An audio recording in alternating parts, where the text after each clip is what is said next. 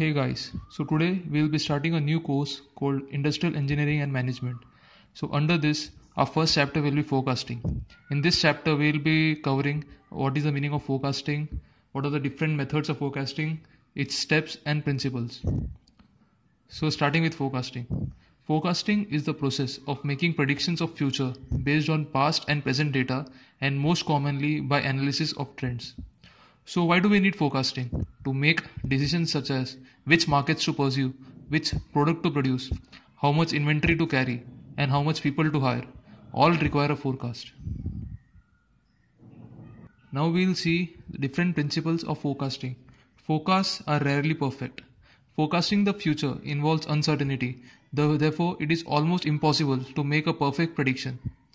Forecasts are more accurate for groups or families of items rather than individual items. When items are grouped together, the individual high and low values can cancel each other out. The data for a group of items can be stable even when the individual items in the group are very unstable. Forecasts are more accurate for shorter than longer time horizons. The shorter the time horizon of the forecast, the lower the degree of uncertainty. Data do not change very much in the short run. Now we'll see the different steps used to forecast.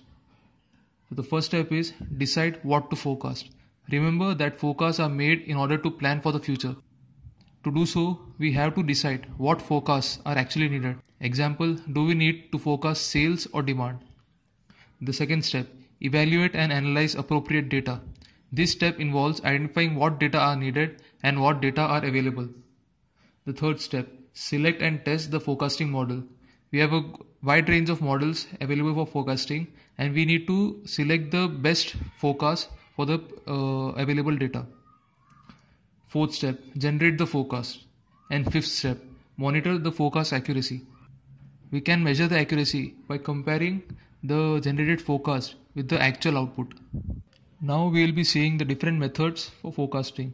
There are two methods of forecasting, qualitative and quantitative. As the name suggests, qualitative is based on human judgment, opinions, is subjective and non-mathematical.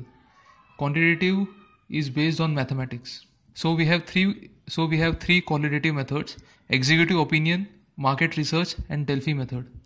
So executive opinion is a forecasting method in which a group of managers meet and collectively develop a forecast. This method is often used for strategic forecasting or forecasting the success of a new product or service.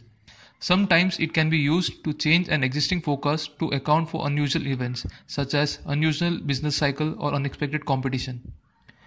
The second type of qualitative method, market research. Market research is an approach that uses surveys and interviews to determine customer likes, dislikes, and preferences and to identify new product ideas.